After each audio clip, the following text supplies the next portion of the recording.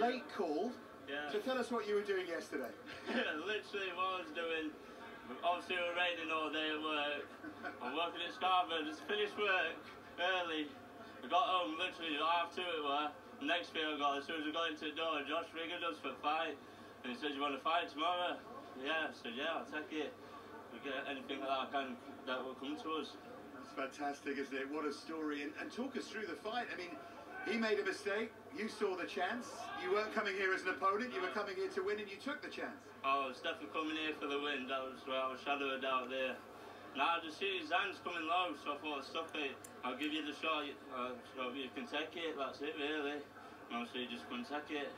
Tell us what it's like winning in an atmosphere like that, with every single person with respect cheering your opponent on. He sold over 350 tickets. What does that feel like? To me, it feels buzzy because I just let him just go on right quiet, like.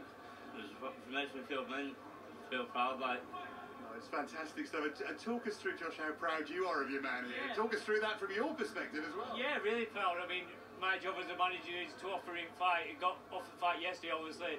Your best preparation you can get, 24 hours is not really the best, but, credit to Tommy, he didn't hesitate, he didn't ask who he was. He just went, "Yeah, I'll fight, that's what I'm about." So we took fight, come down, and he's delivered. So, onwards and upwards for him. Fantastic stuff. Thanks for your time, and thanks for that. That was just an extraordinary thing, and we'll look out for you in the future, Yeah, Tommy. Thank you. Thank you, mate. Appreciate it. Thank you. Thanks.